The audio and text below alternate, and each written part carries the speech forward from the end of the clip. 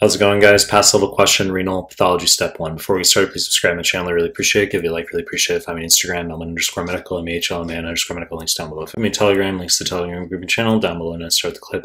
41-year-old man, 3-week history, occasional dark urine. He also reports having coughed up sputum with blood about a week ago. Past medical history unremarkable. Head and neck examination showed no abnormalities.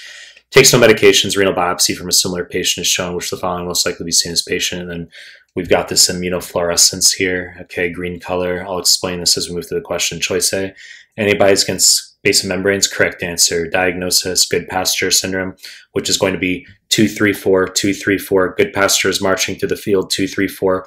Type 2 hypersensitivity against the alpha-3 chains of type 4 collagen. Okay, so type 4 collagen composes basement membranes, so these are also known as anti-GBM, anti-GBM antibodies or anti-glomerular basement membrane antibodies, and we get this linear immunofluorescence, okay? And even if you say, no idea what I'm fucking looking at, I agree with you, but it's pretty rare for a USMLE question just to show you these green immunofluorescence images, okay? So if they do, especially in a male 20s to 40s, you should be thinking Goodpasture, okay? Goodpasture, male 20s to 40s with hemoptysis and hematuria, and that's basically it.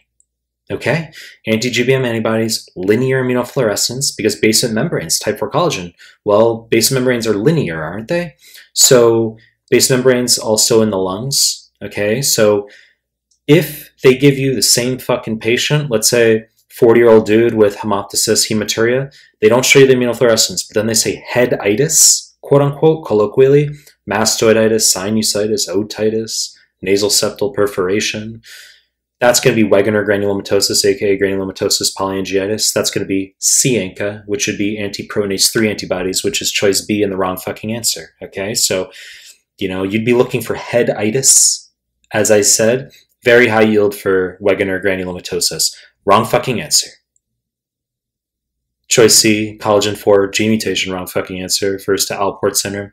So Alport syndrome, X-linked recessive. Some soon say, OMG, isn't X-linked dominant? No, it's not. Okay, I mean, literature will say different things, but I can tell you on offline, nbme 18 or 19, one of those forms, they say in the vignette, they say a 28-year-old dude has an X-linked recessive disorder, and you need to know that it's going to be an eye and or ear problem plus red urine. That's how Alport presents, okay? So they can give you 12-year-old, 28-year-old, doesn't matter. It'll be a male, and they'll say that there will be like blurry vision, some sort of eye problem or an ear problem. Okay, you have stereocilia in the ear that require type 4 collagen. So eye or ear problem plus red urine, that's Alport syndrome.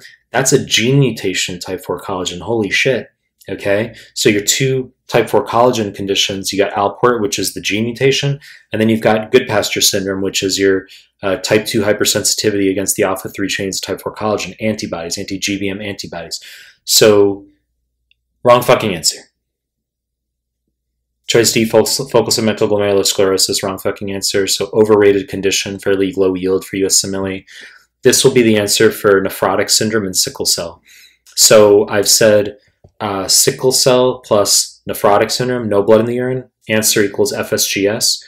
Sickle cell plus dark urine, blood in the urine, that's going to be renal papillary necrosis, choice C, okay? There are other causes of FSGS. There's a heroin-induced nephropathy question. Okay, so HIV/heroin use can cause FSGS. There are other causes, interferon use, etc. Haven't fucking seen them assessed. I would say FSGS, as I'll reiterate, is just going to be nephrotic syndrome and sickle cell, and it can be IV drug use/heroin use. And you could be aware that it doesn't respond to steroids quite as well as minimal change disease, okay? And then wrong fucking answer. Choice C, renal papillary necrosis, as I said, wrong fucking answer. So dark urine in sickle cell, okay? So the renal papillae, the medulla of the kidney receives fractionally lower blood flow. A little bit confusing because chronic NSAID use can cause renal papillary necrosis, sloughing of the renal papillae due to chronic subacute or chronic ischemia. And then we said sickle cell microinfarcts within the renal papillae.